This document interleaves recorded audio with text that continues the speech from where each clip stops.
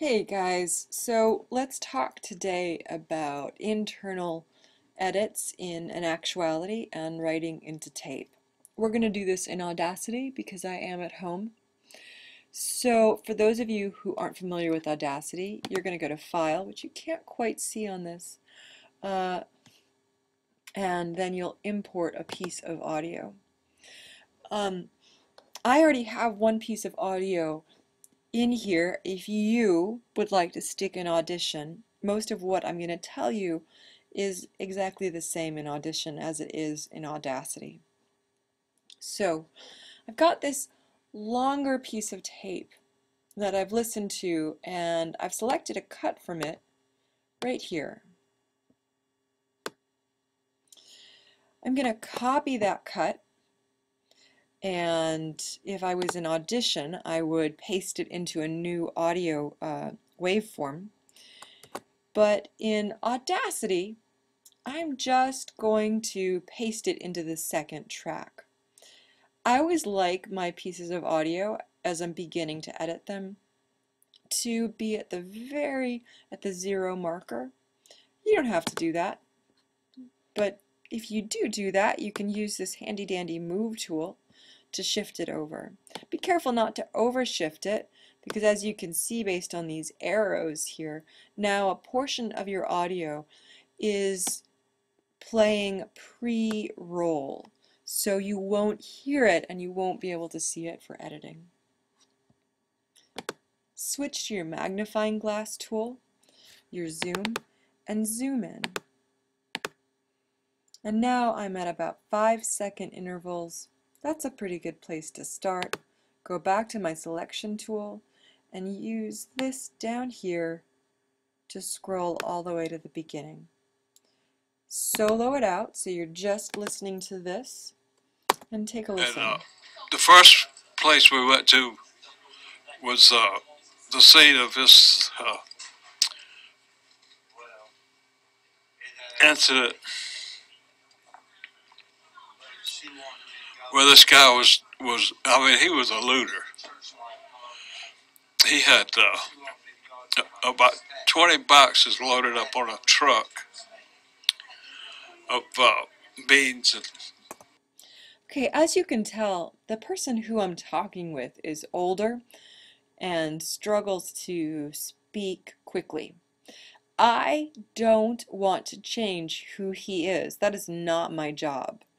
That is never my job when I am working in representational audio. So if I'm looking to report a story for news, or I'm looking to include someone in a podcast, it's not my job to make them sound like a radio announcer. It's my job to help them sound like themselves in a way that's easy for the listener to encounter.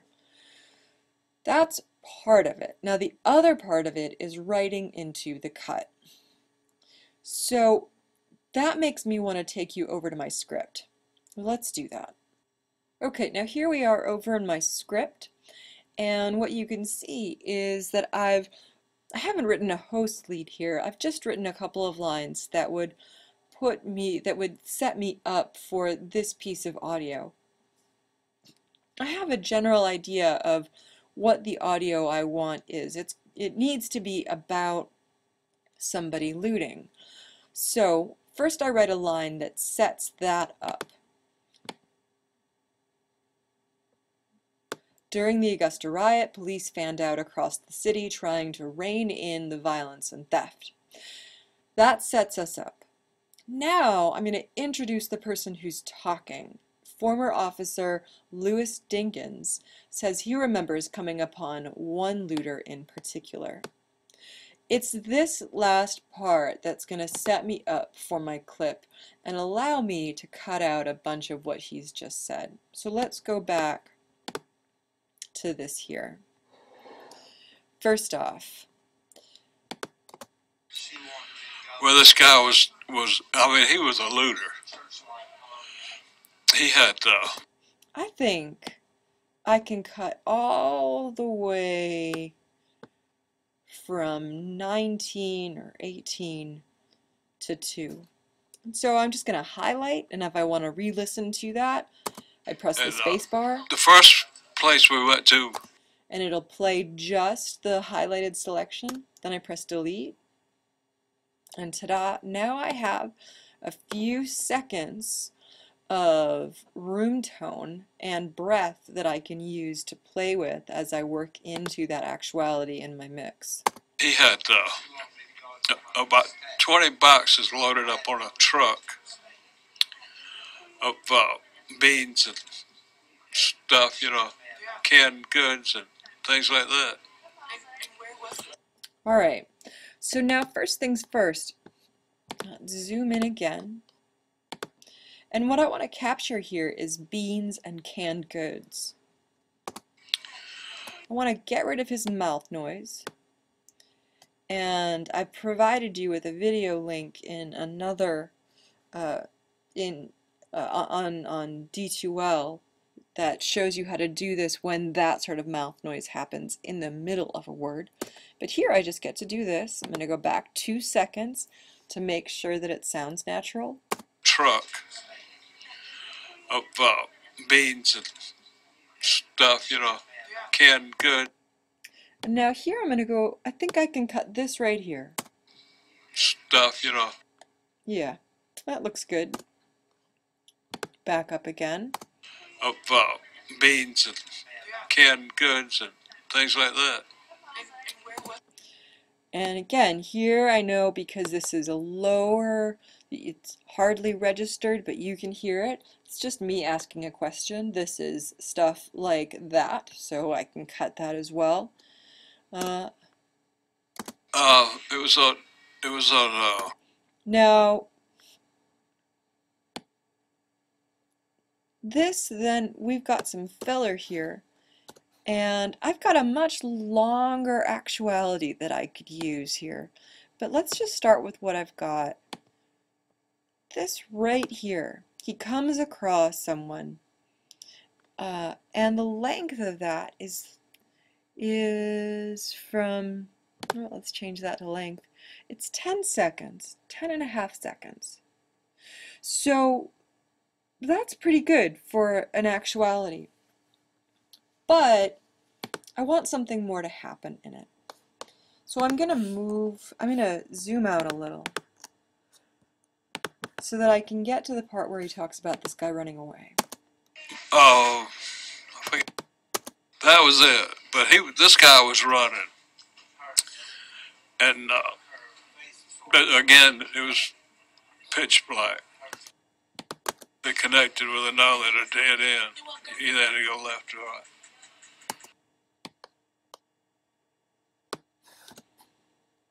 So I delete that midsection, zoom back in, whoops, not out. Canned goods and that was it. But this guy was running. And, okay, so there's my edit mark. beans. Actually, I'm going to zoom it out a little bit here.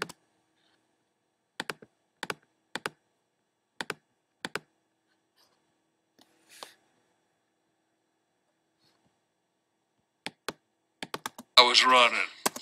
I'm sorry, guys. There's no edit mark on this because it's just deleting it as though it wasn't there in the first place. Indications that my brain is a little wonky.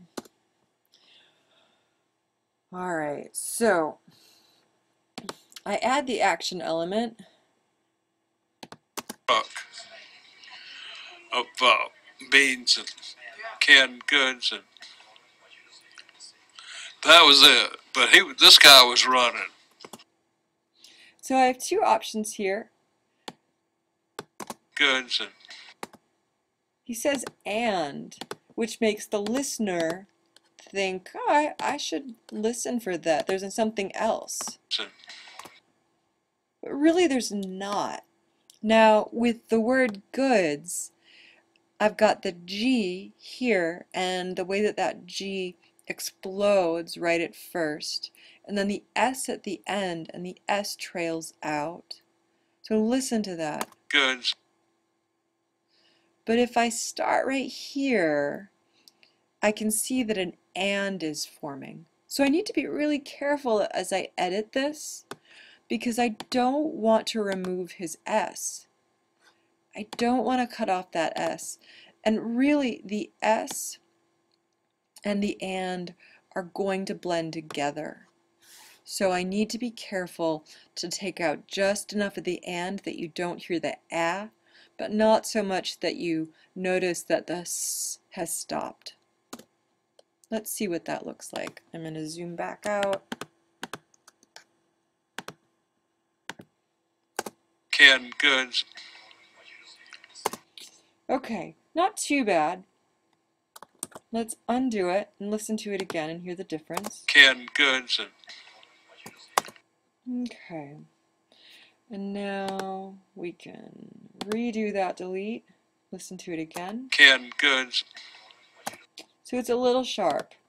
What I might want to do here is internally fade that. The other thing that I'm going to do though is give the listener less time to contemplate that edit. So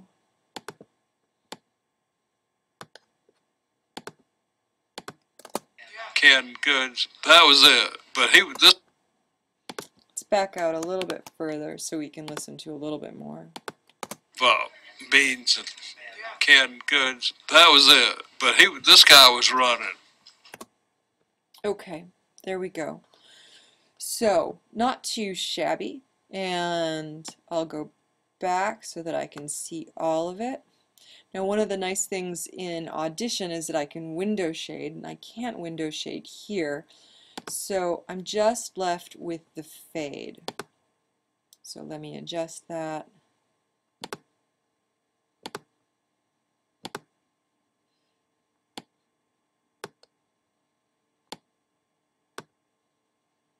This is me fading in Audition, and I can fade pretty significantly because I've got a lot of time to play with. So I can really bring that up slowly.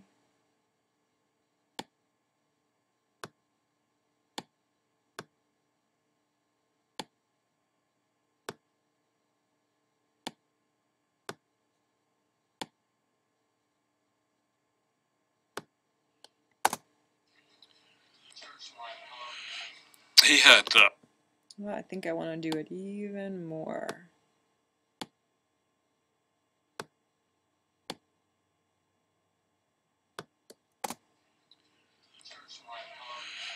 he had. And this is your outer envelope, the max capacity. This brighter white is where the active audio is playing. So now that I've taken a look at that, I can go over here and I can do the same thing. I use my pincher,